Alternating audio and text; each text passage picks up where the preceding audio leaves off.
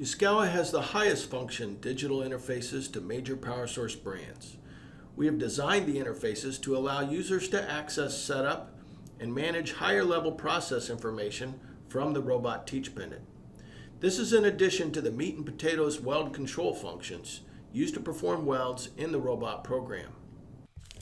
The Universal Weldcom Interface, or UWI, is a new weld interface platform for the YRC 1000 controller. Let's look at programming with a Lincoln PowerWave using the Universal Weldcom Interface, or UWI. Weld job looks the same as any other. When I hit direct open, you'll notice that it prompts me to specify a process. I can go in there and pick a process.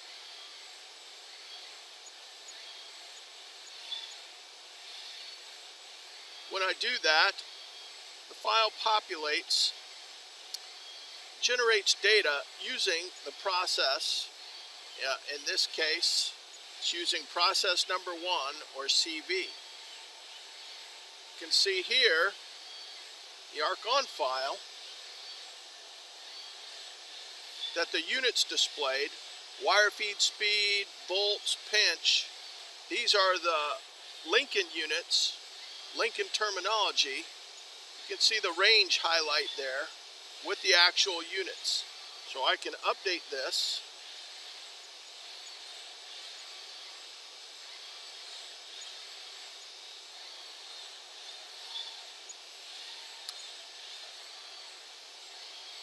If I want to see details related to this setting, I have the help screen there, which tells me the parameters, the control, the range, and where I am in the arc start sequence. In this case, these are main conditions. If I want to use a start condition to build up a puddle before welding, I can do that by simply picking start condition and enabling that. You can see here I can have a pause time after strike. I can slope parameters.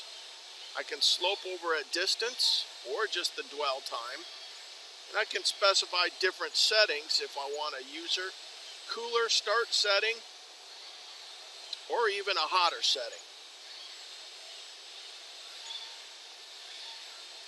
Here it shows where I am in the sequence, showing the start, and then I have the option of doing either time or distance setting. If I come up here and simply disable this, you can see that adjust.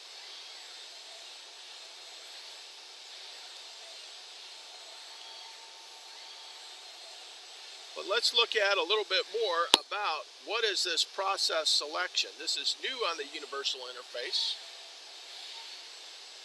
If I come here and select Process Selection menu,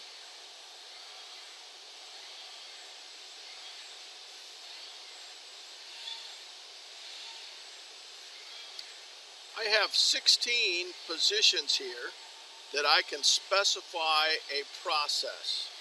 You can see 1 through 3 are already populated, and 2 and 3 actually happen to be the same. These are Lincoln processes. They come out of the library in the welder, and the reference number, the 21, the 22, are Lincoln terminology and mean something to them. If I hit select, you can see here's the library of the processes. I can refine the selection for things more suitable to my application. Let's say I'm using 045 and steel. You can see in the library, here's the half a dozen programs that I might use. So let's say I want rapid arc. You can see it populate up at the top of the screen. Let's hit enter, and now I've entered that into process number 4. If I go out of the main menu, it asks me if I would like to save those changes. I'm going to say yes. Now here we are in this start file number 7. We started to program, and in this case, I'm going to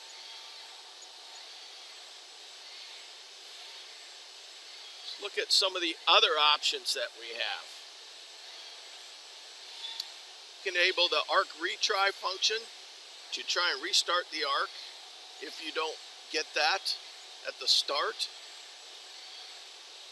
Restart if it goes out during a weld. Arc monitoring zone is how close you come to the program point to start.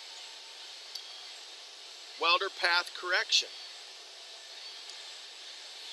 This will enable, you can enter things to offset this. This is global to shift the parameter. And again, you want details on what these settings do. Use your help screen. And again, this says, hey, according to the shift, it will offset the weld for all the arc on instructions and points in between that use this file. Does not necessarily require a shift on instruction. So this is good for bumping points that might vary based on stamping variation. A new function with the UWI interface is dual pulse mode. This lets you specify an alternate file to give you a high-low setting, and you can specify this condition for the low. You can adjust the time, be 50-50, or bias it so you have more time in low pulse versus high pulse.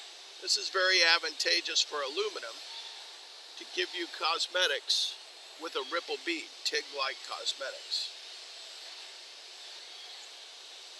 Let's look at the arc off instruction. Arc off is similar. You specify a process, can be different or the same. As you specify that, it updates the settings.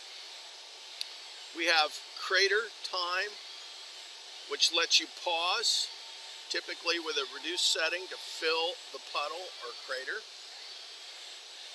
Then we have finish conditions. You can turn this on. The Lincoln in particular, there's no logic to end the weld. So this is effective to set a burn back condition where you want to reduce the wire feed speed and keep some voltage on it to help finish the wire condition. Again, that's illustrated here. Crater condition and then the finish. Other options you have are position zone, which is how close you come to the program point to execute the arc off, similar to position levels for normal programming. Wire stick check, if you want to check at the end of the weld. Here the help screen illustrates what and how the sequence is done at the end.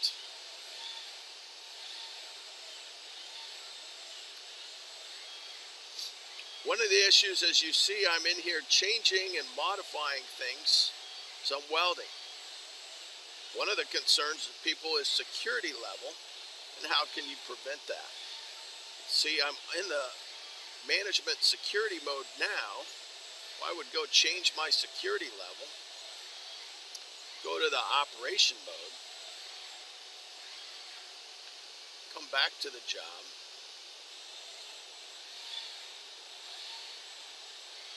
I can display the same settings, but you can see the parameters are grayed out. I can't change them, and in fact you see the icon in the lower left that says no changes are permitted in this operation level. We've had customer feedback that says they like that feature, keeping people from jacking with weld settings. New for the Universal Weld Interface is the ability to use inline arc-on commands with tags. So if I come over here to my arc-on instruction, file number 7, I can specify I want custom. Now if you look, it says, hey, I'm using process number 1, which was MIG. You can see here the units are reflected for the MIG process. I can come over here and identify I want another process. Rapid arc was 4, and note that the units change. So I can go in and enter a wire feed speed.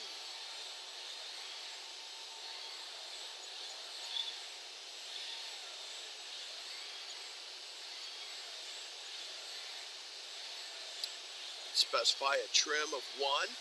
That's the default. If I want to change it, I can. If I don't want to use a value like Ultima Arc, I can skip it. When I hit enter, see here's additional settings for the arc-on instruction. I can come down here and add a dwell time at the start if I desire. You can enter a speed in there. We have a parameter that will dictate whether the program speed is priority or the setting in the weld condition is priority. And so I can elect if I want to retry if I miss my arc start. When I simply key this in and hit enter, it updates the instruction with an inline command. I have a similar option with the arc off command. You can specify a different process.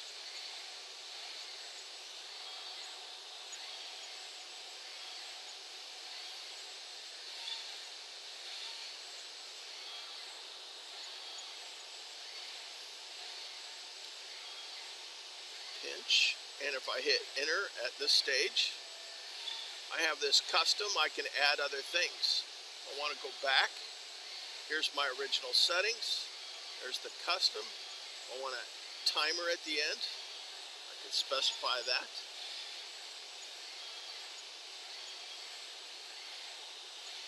Now I have inline instructions.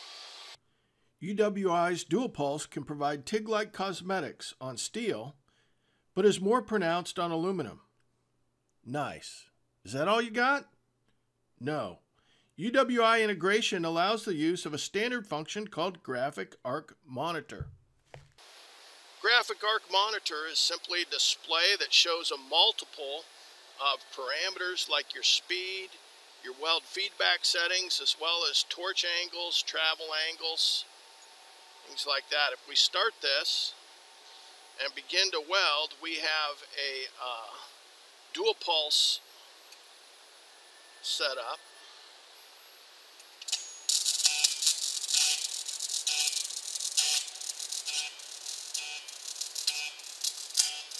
You can see the welding values with the pulsing current and voltage are highlighted on the Graphic Arc Monitor display.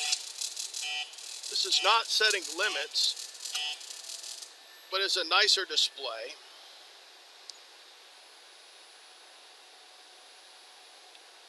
If you would like it to save it to a USB device, you can do that.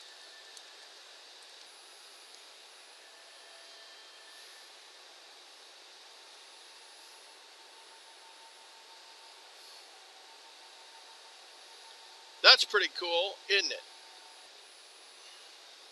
Let's close that. Let's go to arc welding. Let's look at other features used with the UWI. One is Lincoln setup. The UWI is designed to use Ethernet connections, digital connections. This utility is set up to make it easier to network and search with the welders. So here, in this case, we have multiple welders. This easily goes out and finds the IP address of the welder and lets you assign it to which particular robot. Robot 1 would use welder 1. You also can specify which of the wire feeders you have, and that's used inside the Lincoln software. Here you can also set whether you want English or metric units.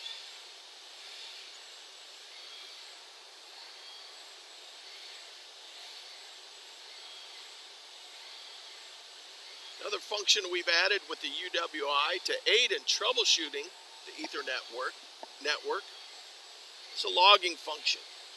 This gives detail commands between the robot and the welder, and also notes changes as you change the process files and update those. This is helpful for people like me that were raised with volt-ohm meters and have difficulty troubleshooting when things go wrong.